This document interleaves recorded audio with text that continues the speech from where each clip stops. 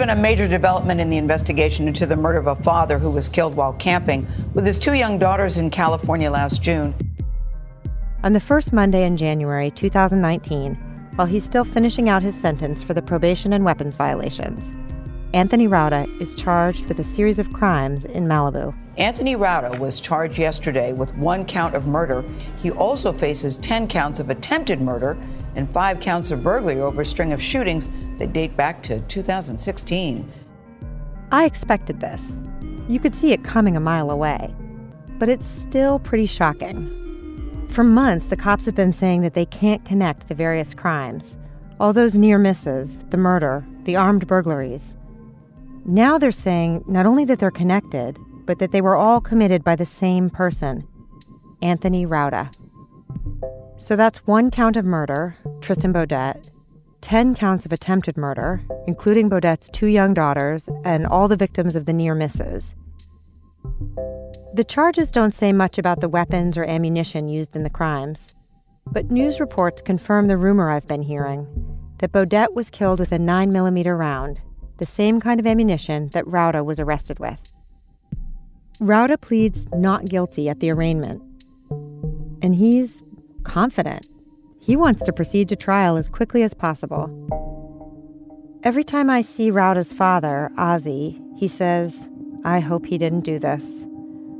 But he also repeats what Rauda is telling him. He's saying he's innocent, Ozzy tells me. He said, "I didn't even want to be around people. People cause problems. So how can they say I did this?"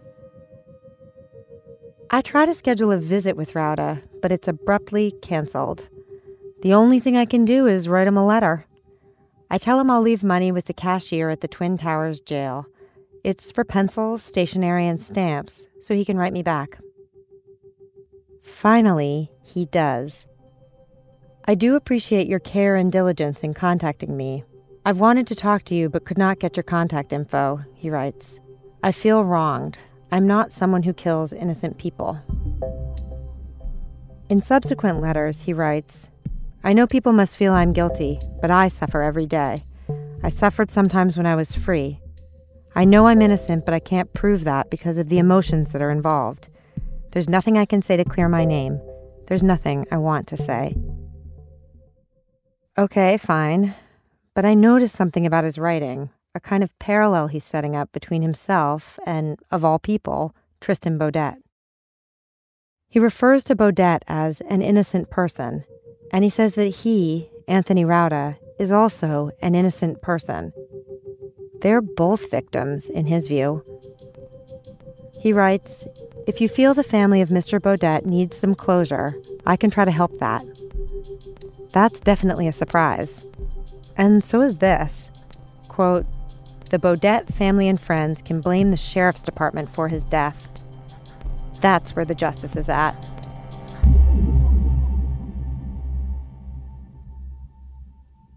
I'm Dana Goodyear, and this is Lost Hills.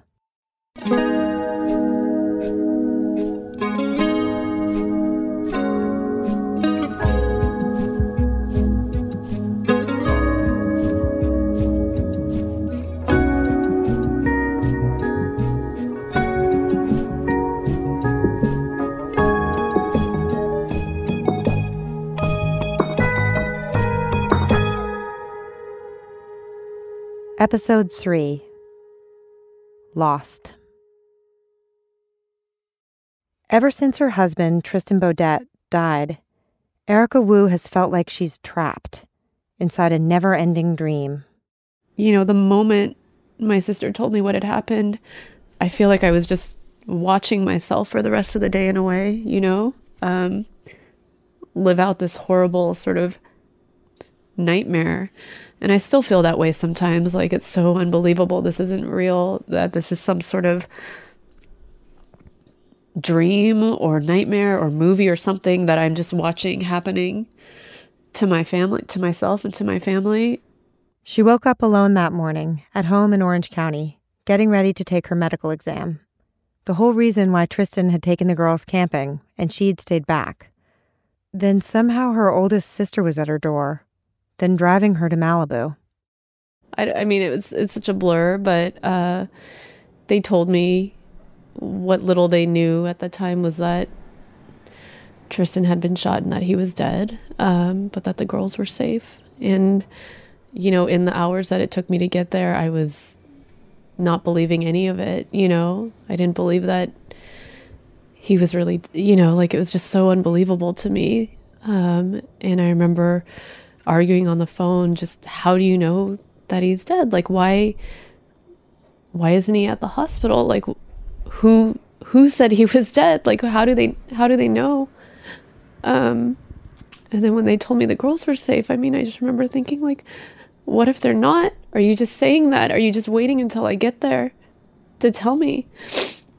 It was just, it just really messes with your mind, hearing that information. So I think I was all over the place.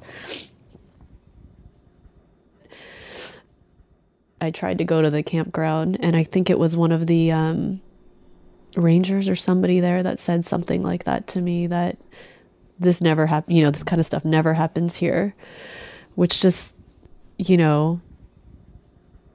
at the time it was sort of like, okay, well, that's good to know that kind of stuff never happens here, but also it just happened, like it just happened, like, yeah.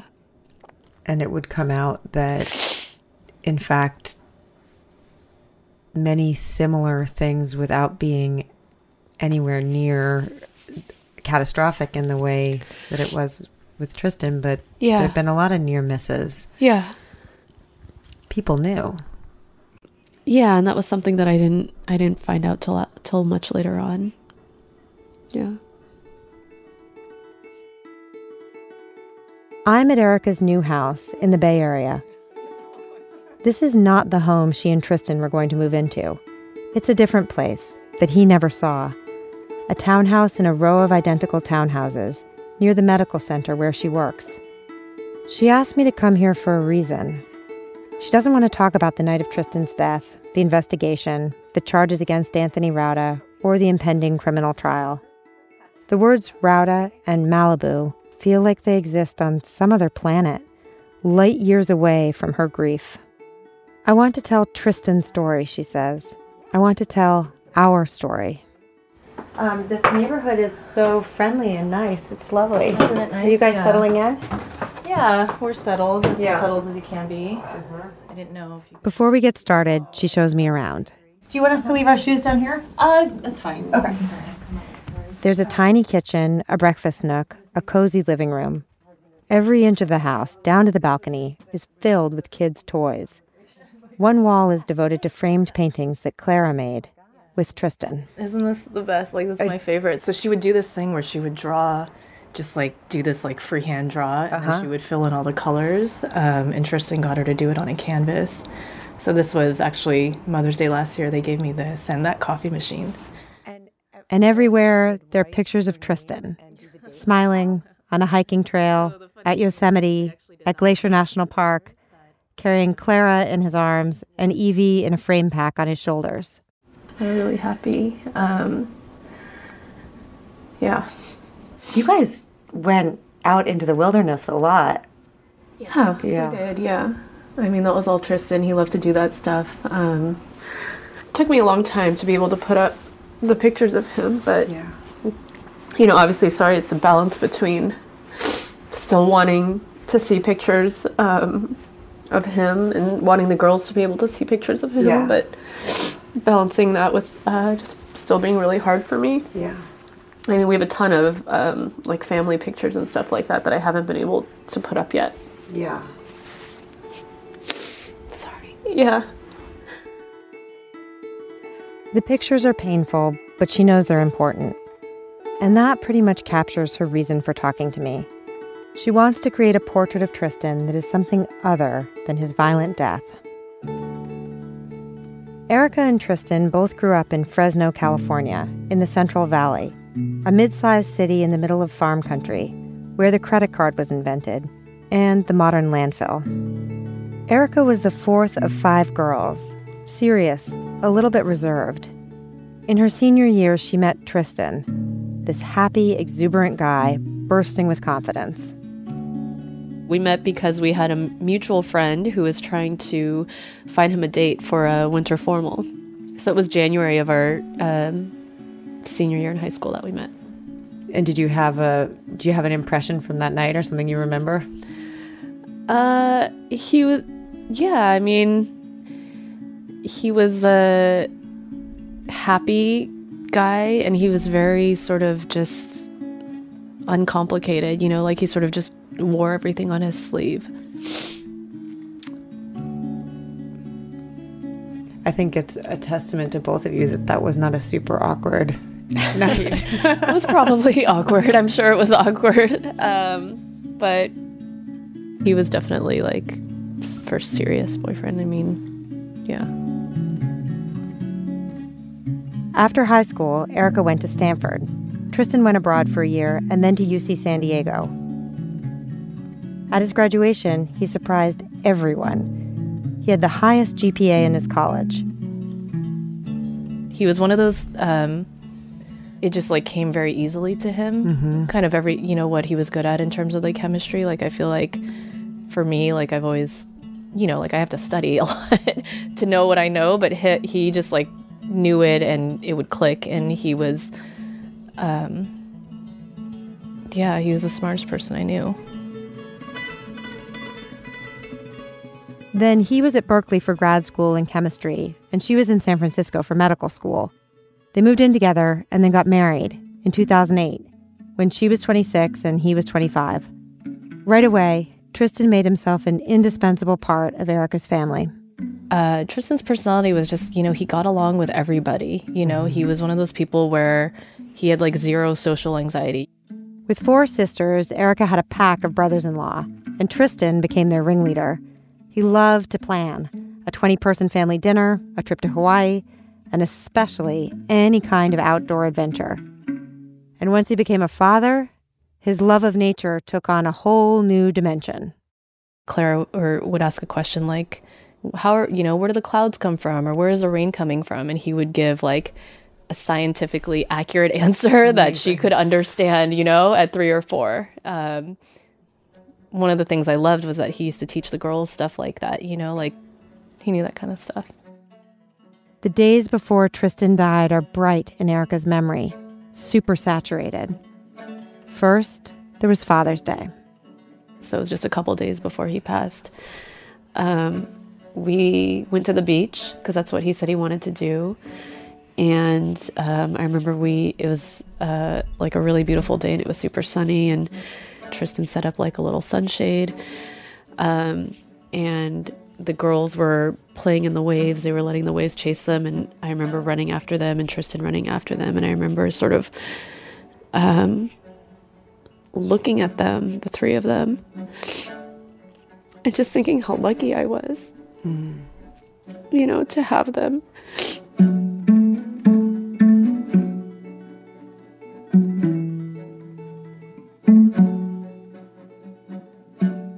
After Father's Day, they started getting ready for their move up to the Bay Area. Erica was really busy. She had her big exam on June 22nd and was studying nonstop in between shifts at the hospital. So he was like, oh, it's perfect. I'll get them out of the house Thursday night. You'll be able to focus on the test, do whatever you need to do. I'll be able to take them. But Evie was a little sick that week, and Erica was secretly hoping they would just stay home. She hated it when they left. She always worried. They waffled until the last minute. But it was their last week in Southern California. Maybe their last chance. Tristan decided to go for it.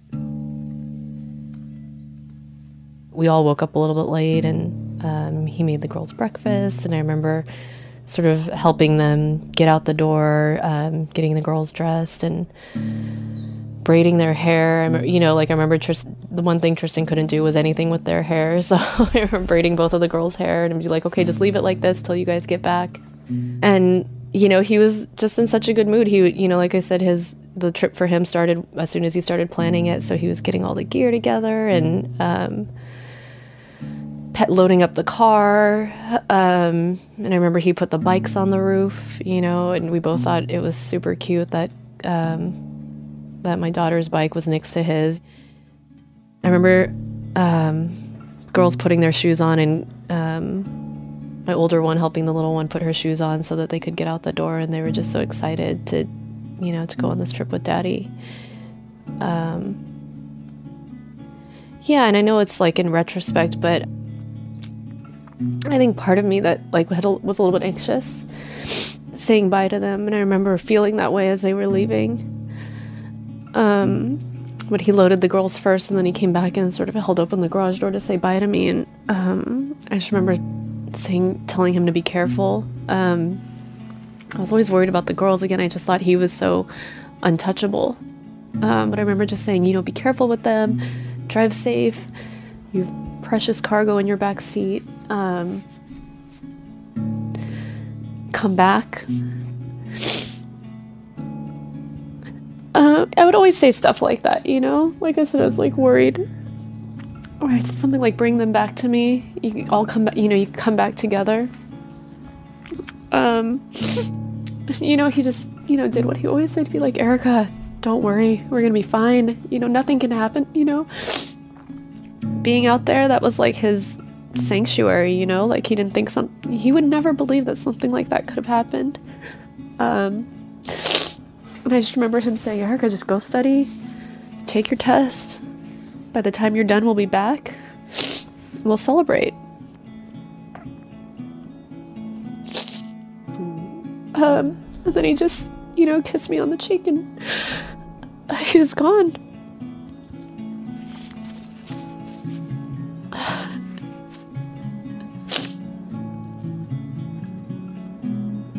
Gosh, and I feel like I can still remember what he felt like standing there, He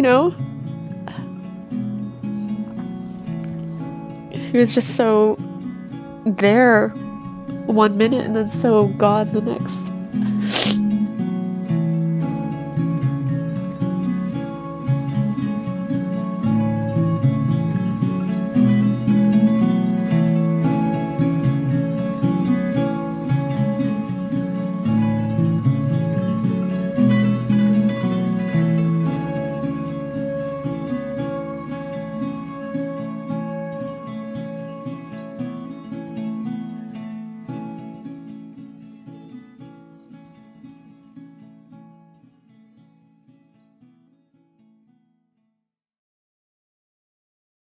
Tristan sent her texts and pictures throughout the day. The last one was late, just before bed. Yeah, I think he said Evie was maybe having a hard time. I mean, she was 2. But he would send me like thumbs up. I think he sent me like a thumbs up, and he said, study hard, or, what he would always say. Mm-hmm. Losing Tristan, Erica feels she lost everything. Not just her husband, but herself. That Erica. The Erica that was Tristan's wife is gone. And the girls, who they were when their father was alive, they're gone too. The family as it was, it disappeared forever. God. Losing him in front of them.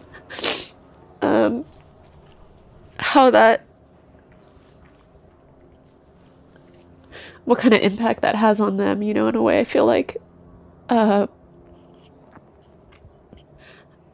sort of family that I had died too, like part of me, part of them.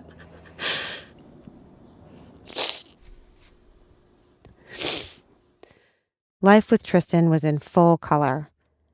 Now the 3 of them are surviving in the grayed out time after.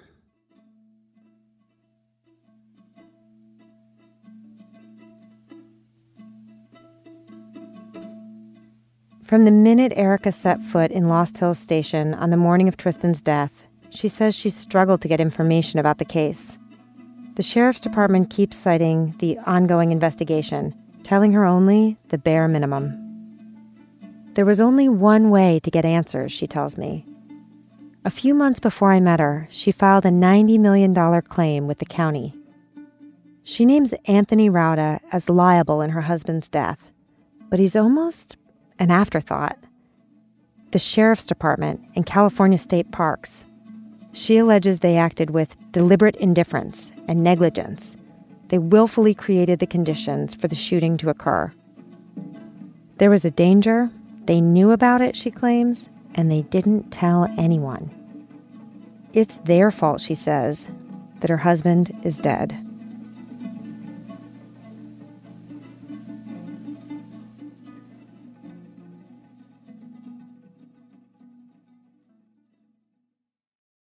History is made in the race for LA County Sheriff. In winning, Villanueva ousted the incumbent Sheriff Jim McDonald, a feat that has not been accomplished in more than 100 years. The upstart, the outsider, Alex Villanueva retired at the rank of lieutenant. He never even ran a station. And in November of 2018, he's elected the new sheriff. Here are the basics about the LA County Sheriff's Department. It's not the LAPD. LAPD wears dark blue. Sheriff's deputies wear the khaki shirts and green pants and have a big star on their chests, Old West style. The LAPD polices the city of LA, while the Sheriff's Department patrols the dozens of cities in the county that don't have their own forces, like Malibu and Calabasas, as well as the county's unincorporated areas, like where Malibu Creek State Park is. In all, it has something like 10,000 deputies who cover an area of nearly 3,000 square miles. They also work the jails and the courts. One more thing. For decades, the LA Sheriff's Department has been mired in scandal. Maybe you heard of Lee Baca, 2 sheriffs back? He's in prison now, as is his undersheriff, Paul Tanaka, for obstructing an FBI investigation into the treatment of inmates in the jail system. Alex Villanueva says he's going to clean it all up. That sounds ambitious and, frankly, all-consuming. And you wouldn't think it would have much to do with sleepy old, fancy old Malibu. May I have your attention and please give a warm round of applause for our sheriff, Sheriff Villanueva. But here he is at Duke's, a surfer-themed restaurant on the beach side of Pacific Coast Highway, talking about fixing Malibu's problems, too. Good afternoon, everyone. I want to thank CC Woods and the mayor and everyone for coming, for being in attendance here. It's all thanks to CC Woods, the Malibu activist who broke the story of the near misses and has been calling out the Lost Hills cops for, as she sees it, lying to the community. She was a vocal cheerleader for Villanueva during his outsider campaign. She used her social media feeds and her website, The Local, to celebrate him and run down his opponent, who she blamed for the problems at Lost Hills. And we had the occasion just a few weeks ago to do a town in the Lost Hills station area, which involved all the cities, but now we're here specifically for the Malibu community and your particular needs, which are slightly different from the ones that are sitting on the other side of the hill range. And now it looks like Cece's support is being rewarded. There she is, in the front row, in a leopard print dress, listening to Villanueva. And now let me segue to our homeless expert. He sits back down and I see she wasn't kidding. She has the sheriff's ear. Literally, she's leaning over, whispering into it. I wonder what this all means. Will Cece, with her access to the new sheriff, be able to find out what no one seems to know? What really happened in Malibu? How the shootings could go on for so long, unchecked, until finally, someone got killed.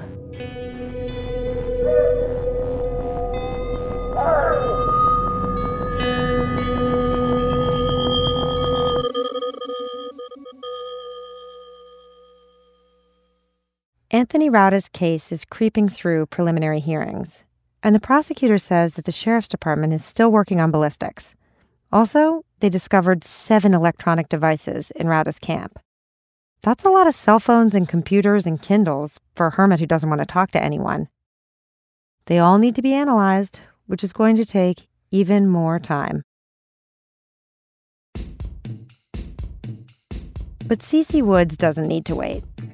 She's getting a constant stream of information about the investigation, not just from her new highly placed friends in law enforcement, but from her tea leaf reader. No. I used to go like every 6 months, and then there was like a year and a half break, maybe. Yeah. And then all of a sudden, the last city council election and my marriage going down the tubes. I'm like, time to call Monica. Like, everything was kind of... Monica's source. Cece's psychic source. Cece doesn't think Rauda did it, and she wants to find out who did. And more important, what the cops did wrong. And I have literally had more than 49 readings since, which is so not the norm. But now, since she's seen that every time I have a reading, new information comes up, now she doesn't ignore me. She knows shit's going down.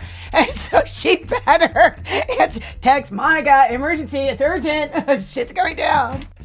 I've got to see this. One day, Cece lets me tag along. My psychicness started through dreams.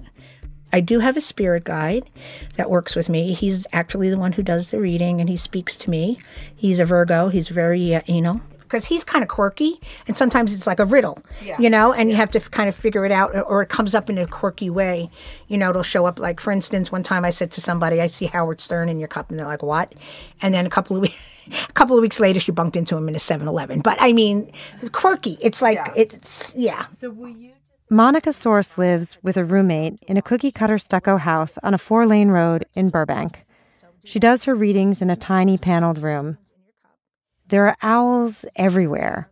Big, small, ceramic, stuffed, perched, peering, sharp-beaked. Like the world's creepiest bed and breakfast. Her 2 dogs, Wolfman and Bandit, suffer from anxiety, she says. So during readings, she holds them in her lap. Cece, pick your tea and put 2 teaspoons in your cup. The table is set with a red-checked tablecloth, blue and white china, and glass jars filled with loose-leaf tea. And then when she gets her tea in there and drinks it, she's going to stir it 3 times. 3 is the magic number. 3 is a magical number. Cece has 2 cell phones out, one for taping, one for taking notes. She's on the edge of her seat. Okay, you done? Good. Now, do you remember what to do? Cece puts the saucer on the cup and inverts it like she's flipping a cake out of a pan. One hand on the cup, the other spinning the saucer. Am I at 3 yet? Yeah, relax. Embrace it. Monica Source lifts the overturned cup off the saucer and stares into the dregs left on the plate. Okay. It looks like tea leaves to me, but she starts channeling her spirit guide. The dogs get anxious. Gotcha. Okay. Here we go. I'm getting some initials around you. Of course, I'm getting the J's. I'm getting the S's. It is actually spelling out cops. So you're definitely going to be around cops. She's getting Italian energy and Celtic energy and some Hispanic energy and some strong Asian energy. She's getting a Rob and a Joe. Is he bad cop, good cop, bad? I haven't run into him yet. Okay, because I'm getting morals, like morals. So bad guy, you think? Could be. Okay, so. And then it's simply spelling out proof. So there is going to be proof. You are going to prove some things that are going down, and you have the proof. So. Okay, we'll find the proof. And this patrol, do they do patrol by horses around there too? Yeah, Malibu Creek State Park. Okay, because that's what I'm getting. The patrol is like by someone on a horse. Okay, so that could still be involved with Malibu Creek State Park because Rauda did not do it. I'm telling you, Rauda did not do it. Josh, I don't know if we got Josh before, but I'm getting like a Josh or a... Okay. Yeah, we got that. I just actually heard an issue with a Josh today. Cece does not observe the psychic firewall. So sitting in on her session with Monica Source is an opportunity for me to hear what she's picking up from her other sources in law enforcement about what's going on inside Lost Hills Station. You're kidding. A cop. Oh. Yeah, something's coming in with the cop, for sure. Okay. And I'm also getting Tuesday or Thursday being significant. You got that before, Tuesday or Thursday. Oh my God, CIA. I have to admit, she's losing me. Yeah, but isn't CIA like global shit? Tuesday, Thursday, the CIA? Why would they call it the CIA? Yeah. Who knows? I could stumble upon something that maybe, right? Now, the T people. Who are the T people? Well, there's a couple T people. There is Sergeant Tui Wright. But now, I snap to attention. Sergeant Tui Wright. He's the guy who took me on the helicopter ride. Good cop, bad cop? I think Tui is a bad cop. She thinks Sergeant Wright's a bad cop? Yeah, because one of them, it looks like it's not looking too good for them either.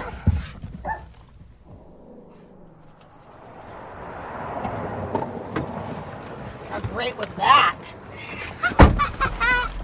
After the session's over, I sit in the car with Cece for a minute. It's clear how little she thinks of the Lost Hills Sheriff's Station. But now, I find out something new and alarming. Alex wouldn't even know this shit was going on if we didn't tell him. Hold on a second. Alex? Alex Villanueva? The new LA County Sheriff? They are a bunch of lost mofos that need some direction. Well, hopefully they're going to get it now from Alex. I mean, and that's why we voted for him, because we want him to succeed. We want him to turn this damn department around. Yes, Lost Hills is a perfect name for it. They are lost. It sounds like Cece's feeding the sheriff information, possibly from her tea leaf readings. And just like him, she's gone from being a total outsider to a total insider.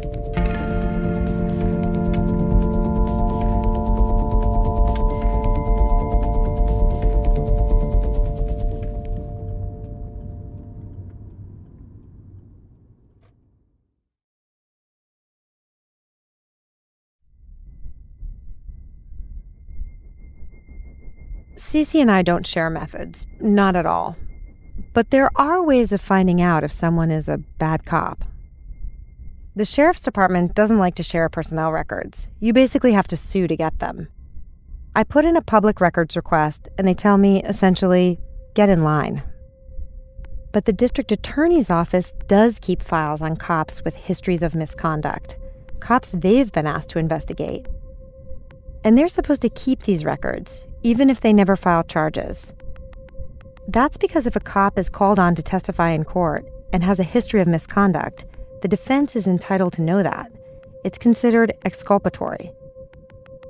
So I submit a series of requests to the DA, asking about every name I can find involved with the Malibu case.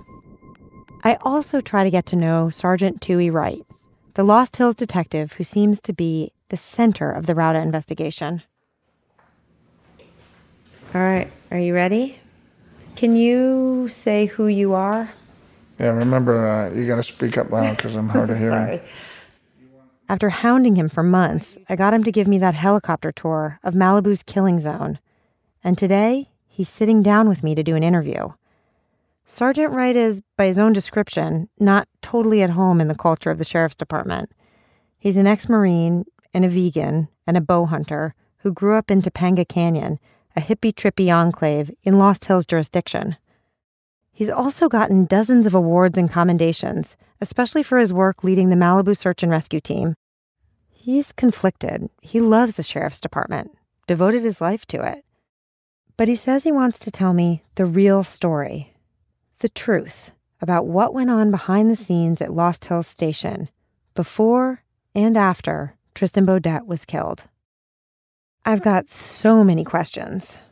There were 3 shootings in Malibu Creek State Park in late 2016 through January 2017.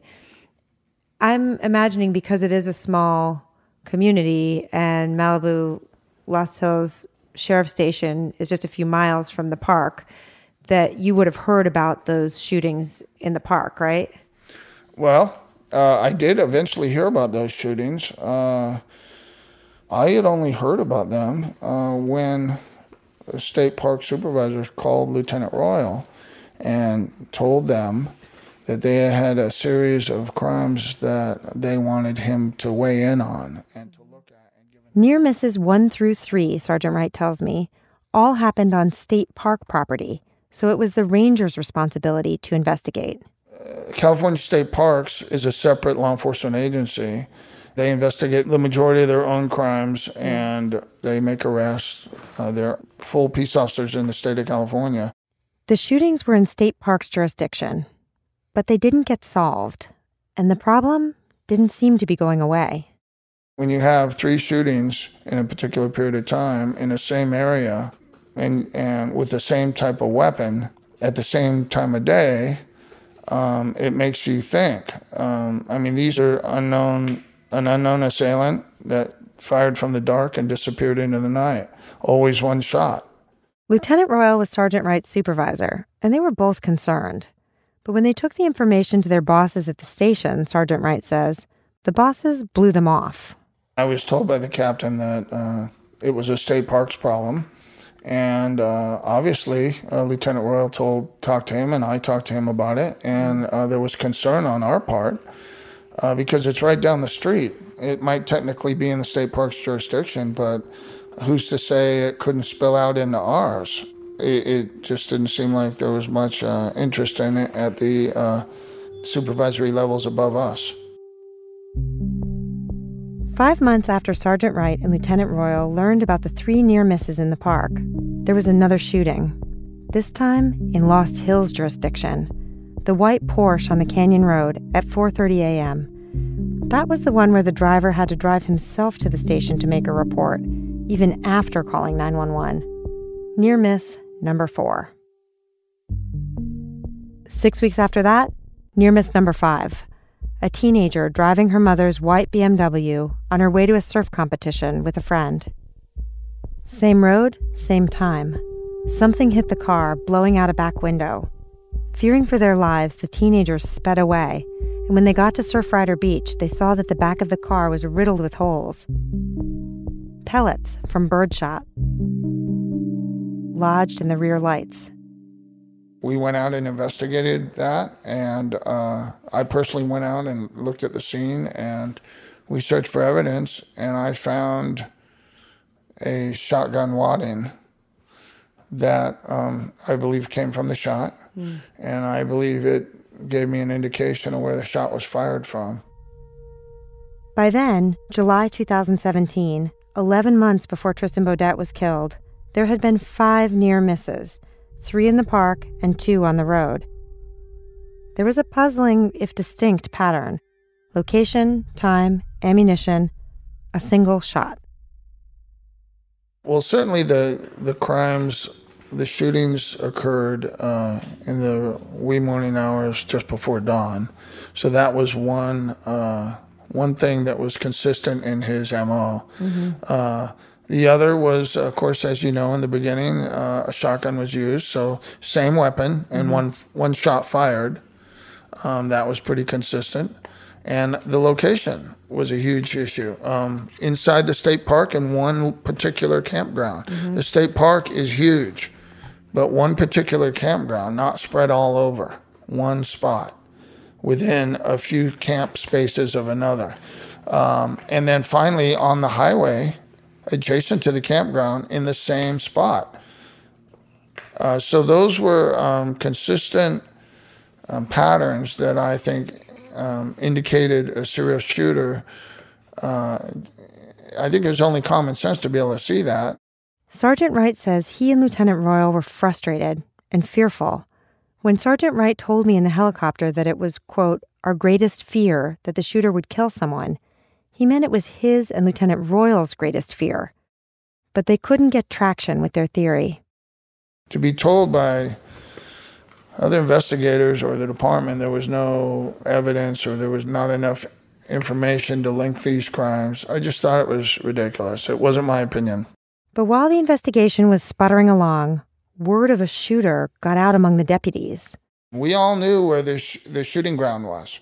And I had heard rumors that some patrol cars would go by there at high speed with their guns out the window pointing in that direction. And I believe people that knew warned their family members not to drive by there. This might be the most outrageous thing Sergeant Wright has told me. The threat was real. The deputies knew there was a shooter in the area and that he might kill someone. They were scared, but the department still didn't warn the public. And then the shooting stopped. For the next 11 months, there was a lull, which, if anything, Sergeant Wright says, made him more nervous. We were wondering during the gap what the heck was going on.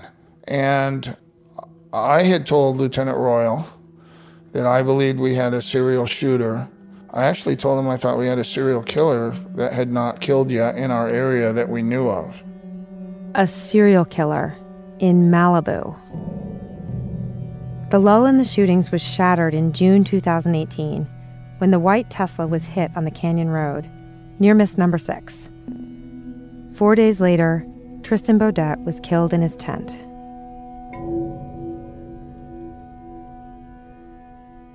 After the murder, the detectives from homicide and major crimes showed up. After the murder, obviously, the department was taking note, and there was more interest. Sergeant Wright says that his search and rescue team was told to keep assisting with the investigation. They knew the area. They could be helpful. And as far as he's concerned, they were. We were there the day of the murder, and later, homicide went back with one of their volunteer teams to try and find shell casings, and they were unable to do so. When I heard that they found nothing, I asked them if they wanted me to take a crack at searching with my team, and they said by all means. So we went back. A week after Beaudette was killed, he says, his search and rescue team used metal detectors and found 5 9mm shell casings in the campground. It looked like multiple rounds had been fired, though it was hard to say for sure. 2 of the casings were so rusted their head stamps were illegible. And that was a great find. Homicide was ecstatic. They came out to the scene. They were very happy. Later, Sergeant Wright decided to go looking for the actual bullets. Only one, the one that killed Tristan Beaudette, had ever been found, lodged in his right shoulder blade. But the tent showed a second entry hole and an exit hole. Sergeant Wright and one of his search and rescue guys went out to the campground. Their idea was to position themselves where the 9mm casings had been found and aim a laser toward Beaudette's campsite. The laser beam pointed at a small hill in the distance. Sergeant Wright and his team member dug into the hill and pulled out a spent 9mm bullet. Sergeant Wright says he also helped Major Crimes investigate the rash of burglaries that happened around the park after Beaudette was killed. Major Crimes certainly came in at some point after the burglary started. And they do specialize in burglary, serial burglary investigations. And there seemed to be more interest in that than the shootings, which is strange. But we worked closely with Major Crimes. Major Crimes expected that help, and they deserve that help from the locals that know the area. He says that after he and one of his trackers found those boot prints leading up into the hills, he was the one that proposed a search.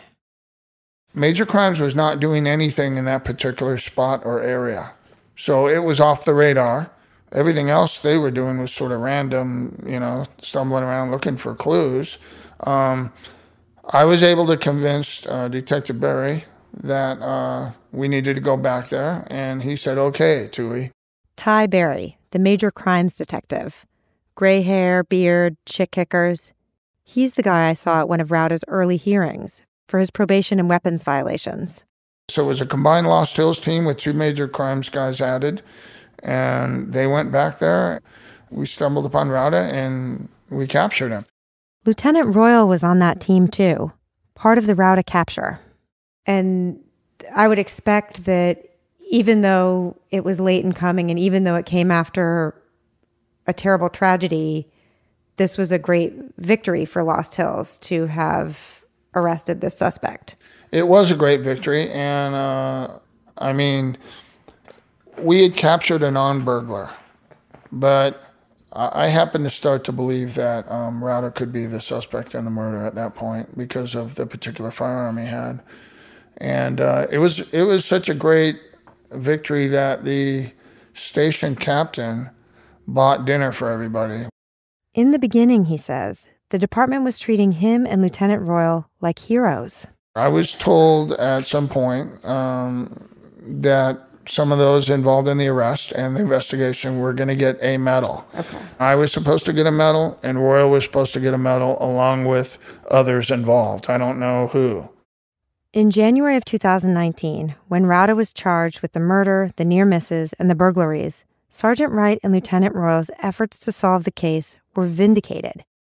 Their theory that the crimes were connected was seemingly now validated by the Sheriff's Department and the DA. The suspect they had tracked and helped capture in the hills, he turned out to be the one.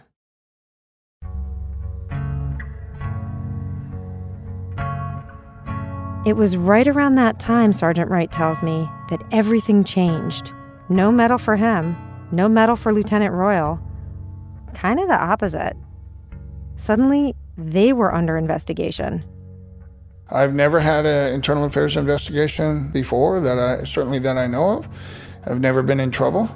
And all of a sudden in January, we get told that we're the subjects of an internal affairs investigation. Sergeant Wright was transferred out of Lost Hill Station, expelled, given freeway therapy, a long commute, a loss of seniority, public shame. His new job? Patrolling City Walk at Universal Studios out of the West Hollywood station. Finally, he just retired, which is why he was willing, for a little while at least, to talk to me. And Lieutenant Royal, Sergeant Wright's supervisor, the same thing happened to him. He got transferred out of Malibu, demoted, shamed. This is all very strange. Is Sergeant Wright telling me the truth? Because if he is, if he basically solved this case, then why would he be under investigation?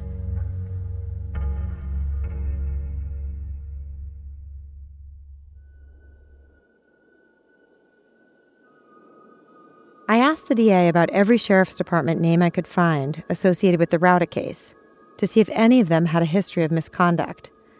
Sergeant Toohey Wright and Lieutenant James Royal don't. But two of the detectives who took over the case from them, they're dirty. Daniel Morris, the homicide detective who oversaw the chain of custody on the murder evidence and was a witness at Beaudette's autopsy, he's got a record of dishonesty. And Ty Berry, the major crimes detective, he's been accused of planting evidence, fabricating police reports, and lying. It's so bad that the sheriff's department fired him for dishonesty back in 2003. He only has his job because he sued to get it back. So the homicide detective and the major crimes lead both have histories of dishonesty. And the two local guys who'd been trying to solve the case when their bosses didn't seem to believe there was anything to solve, they're under investigation? Is there anyone here I can trust? I know what I need to do. I need to go see it for myself. I need to go out there, where it all happened.